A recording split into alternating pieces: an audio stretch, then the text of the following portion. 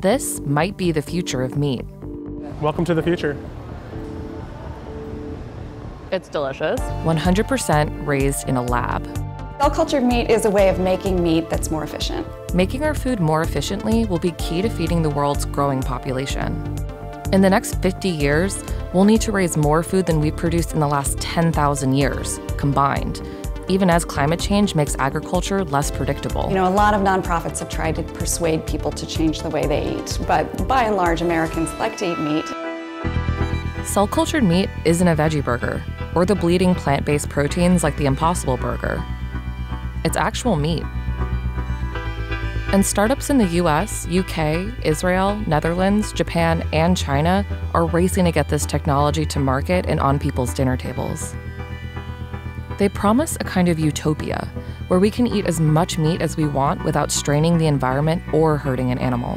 Eventually, we see a world where the majority of meat made doesn't require killing a single animal, doesn't require all that land, doesn't require all that water, and ends up, having a barbecue that just tastes as good as I remember when I was growing up.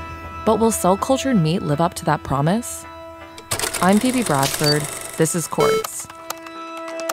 Subscribe to our channel. On August 5th, 2013, Dutch scientist Mark Post presented the first cell-cultured hamburger to the world. The product wasn't perfect. It didn't look or taste like a normal hamburger, and it cost $330,000 to make. But it was a promising start. Dr. Post's burger told the world that sustainable, scalable, slaughter-free, antibiotic-free meat might be possible. That could be game-changing for the planet. The world demands more meat every year. And large-scale animal production, so-called factory farms, has raced to meet that demand, but not without environmental consequences. Livestock are responsible for 14.5% of the world's greenhouse gas emissions. 26% of the planet's ice-free land is used for livestock grazing. 33% of croplands are used for livestock feed production. And in the US, 70% of all medically important antibiotics are sold for use in animals. And even with these large-scale farm operations, demand for meat is set to outpace production. You try everything yet? I tried the chicken nugget. It was delicious. Okay. Josh Tetrick and his team at Just are in the race to develop cell-cultured meat. They're working on making Wagyu beef. And they've already cultivated and harvested edible chicken. To make their chicken nugget, Josh's team only needs a handful of cells. I mean, this would be probably even a small scale enough cells to make some nuggets. Vitor Santo is the Associate Director of Cellular Agriculture at Just. This flask of pink fluid are cells he's cultivating into meat we can consume. And from one sample that you take, how much meat can you potentially create? So theoretically, from one single isolation, one biopsy, we can get enough cells to make our full line of chicken products. To make a Just nugget, technicians collect stem cells from those isolations and put them in a nutrient-dense liquid medium. Think of it as the feed, and it goes in a bioreactor. There, cell mass grows and proliferates.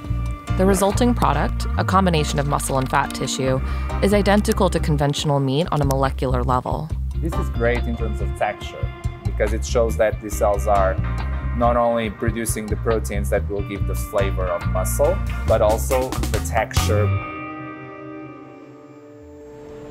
And what do you say to those who are still maybe hesitant? What it literally is getting cells from animals, then compare it to what currently exists.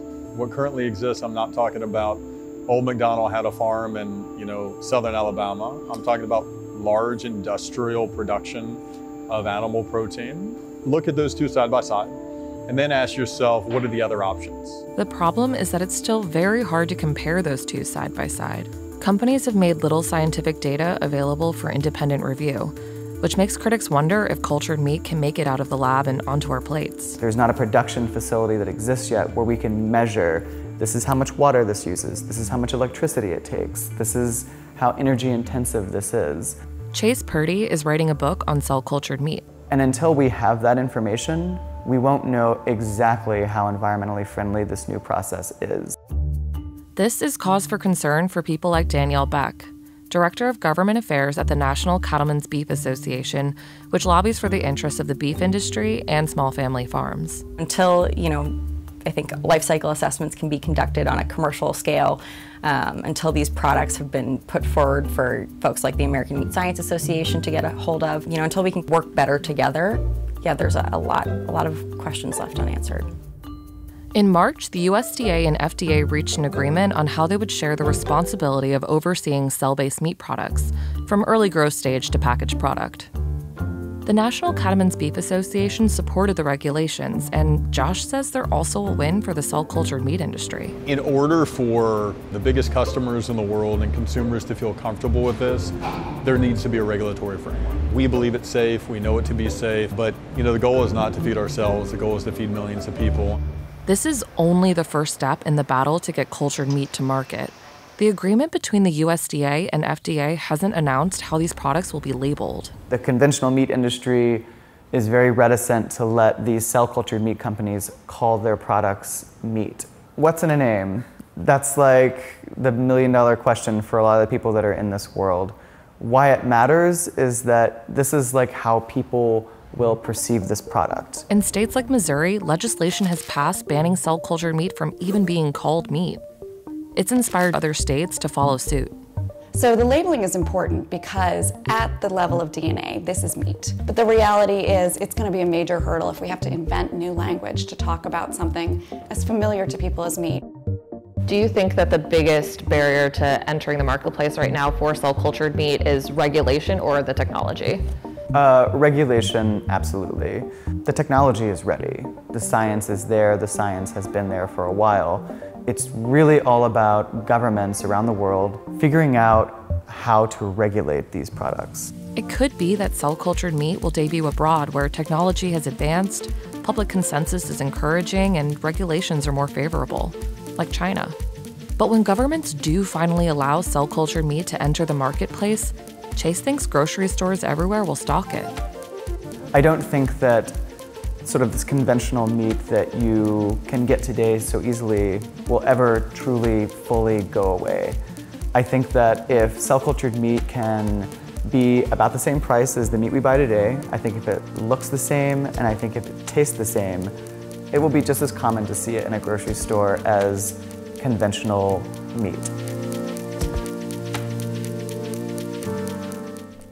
Hey, we're making a series for Quartz members we think you'll like.